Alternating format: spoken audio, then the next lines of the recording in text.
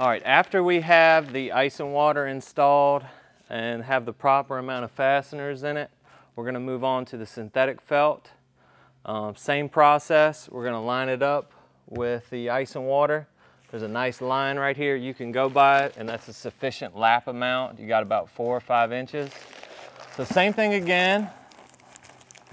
Unroll it a little bit and get it where you want it. And what I'm going to do is just take one fastener and go right here. Just let it sit there for a second. And we can go ahead and roll this on out. That fastener really helps. Sometimes you can do 2 or 3. The only thing you want to watch out for is you don't want to nail too far over, because what will happen is if you're not lined up with the roll and you try to roll it to go up or down, it'll wrinkle and it'll look bad, and then you'll have a go back. So we're just going to keep on rolling this out.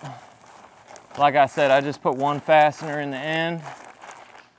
We're going to bring it all the way over.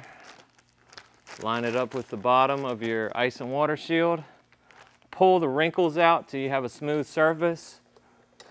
And go ahead and drive in your fastener. And the same process again. We're going to nail this more often than usual because this is a steep roof. And we're going to pull that wrinkle out and tighten up the top.